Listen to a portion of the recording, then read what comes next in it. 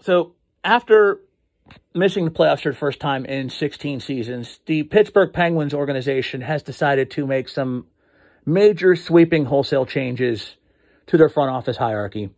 Gone are team president of player operations, Brian Burke, general manager, Ron Hextall, and assistant GM, Chris Pryor. The three lasted a total of just a hair over 2 years. In normal circumstances, when a franchise in sports makes such drastic wholesale changes after such a short period of time, I'm the first to jump out and say, you know what? This is a premature overreaction, that this is rash. However, in this circumstance, especially with Hextall and Pryor, namely Hextall, I think they made the right move. I was never crazy about the Ron Hextall hire to begin with. I thought it was a strange marriage, a square peg in a round hole, oil and water, whatever superlative you want to use. And before anybody asks me, no, it has nothing to do with the fact that Hextall, once upon a time, was a very, very good goaltender for the Philadelphia Flyers. I don't give a damn about that, okay? And no, I do not buy into this asinine conspiracy theory that he specifically took the GM job to tank the Penguins organization. Why? Okay? Hextall's a lot of things. Couldn't stand him with the Flyers. I couldn't. But he's not an imbecile. The guy knew coming into this job two things. Number one, didn't exactly have a hard gig on his hands. It's not like he was taking over a dysfunctional clusterfuck of a franchise where he had to completely build from the ground up. The pieces were there. All he really needed to do was maybe add a chip or two that would finally get this team back to some playoff success. They had slipped a little bit. After 2017, this team has been stagnant. They can't win a playoff series. Add a piece, add two. Do something to give this team the spark that gets them winning a playoff series again. And mainly, don't fuck it up. No, failed at one, and he certainly succeeded at fucking things up. So now he's gone. But he knew coming in, those were his two responsibilities. He also knew that if this went south, his chances of ever being a GM in the league again were done. So why would he deliberately tank? And by the way, now the Penguins have a slim, very, very, very slim chance, but slim enough to win the draft lottery and get Connor Bedard. If that's sabotaging the team, sabotage the fuck away. I will give him credit where credit's due in one avenue. At least he didn't treat draft capital like it was toilet paper in a toilet bowl like Jim Rutherford did. And we'll talk about that here a whole lot in a few moments. My issue with Hextall is I just didn't think he was a good GM. Like I said, I thought he lacked as a GM. I didn't like him in Philly as a GM. I thought he was inadequate. And I thought when Rutherford finally stepped down, and believe me, I thought Rutherford was losing his touch at the end. I thought Pittsburgh was starting to gradually turn into what Carolina was when he finally got ushered out of there. I wanted to see them bring in some fresh blood who had a record of sustaining and bringing in some youth to keep the ball rolling. I didn't want to take steps backwards. And I thought that's what Hextall was going to do. And that's exactly what they did. Brian Burke, I felt the game passed him by 5 years ago. Pryor and Hextall are attached at the hip. So I thought this move sucked then, and it did nothing to prove right. Again, I'll give Hextall credit. He kept the draft picks. That's something Rutherford never did. And he did get Richard Reichel. The Jeff Carter move for 1 year looked great. Then it looked like shit after. Well, hindsight's 20/20. I get it. But, beyond that, it was a big F. But I will tell you this much. As much as Penguins fans are celebrating right now and playing good riddance over their radios and screaming at the hills, thank God hit the road, Jack. Don't you come back no more. Get the fuck out of here. Spouting this conspiracy theory gibberish. I'm going to say this straight up.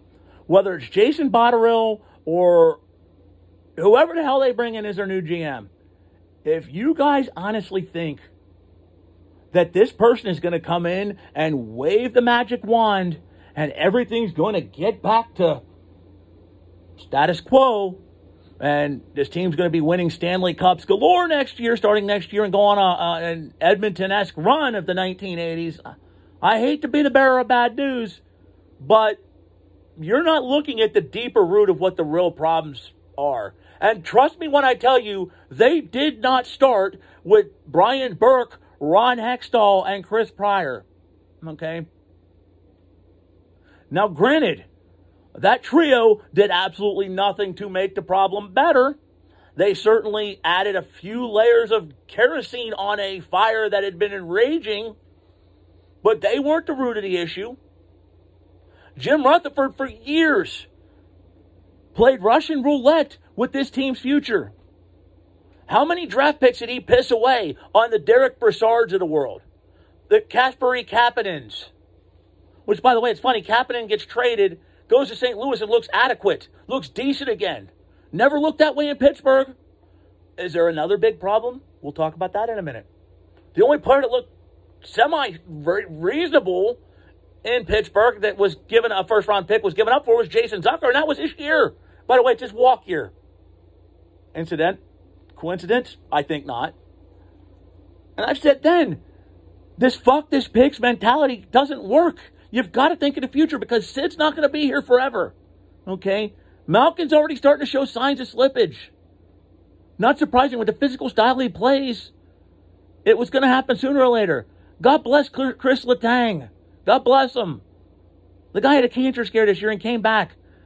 He's eventually going to get caught up too. Father Time's going to catch up with them all, guys. And Jake Gensel was a diamond in the rough. That guy's become much better than I think anybody expected he was going to be. But how much more are we going to play this game of brush it under the rug, kick the can down the road? It happened a couple times with stupid trades Hextall made. Stupid moves Hextall made. Right? Let's keep Jeff Carter protected and let's expose McCann, who had 40 goals this year with the Kraken at 25. Let's not protect him, but let's keep Jeff Carter, who had a great run with the Penguins. He had a great half a season, but Carter's not young. By the way, let's trade Sam Lafferty. Let's trade Sam Lafferty, who looked pretty damn good in Chicago, and they got a decent return for him when they flipped him to Toronto. Let's trade him for some guy who now is, ushering back and forth between here and fucking Wilkes-Barre. I mean, who can't seem to get his footing. Oh, and when the hell are we going to fix the goaltending problem?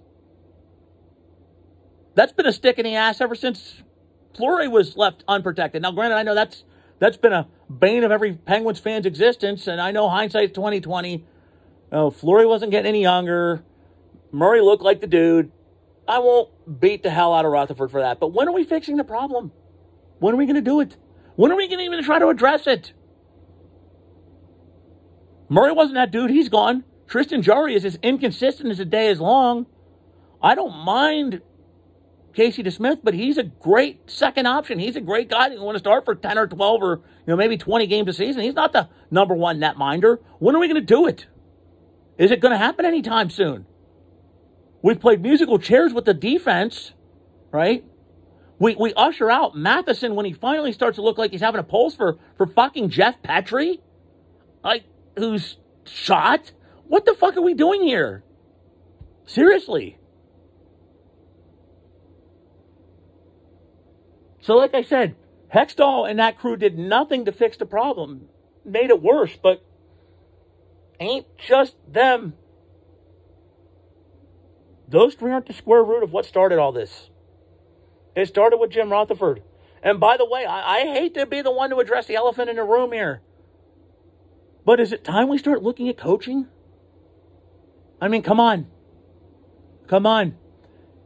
Kapanen looks like shit in Pittsburgh, goes to St. Louis and looks good.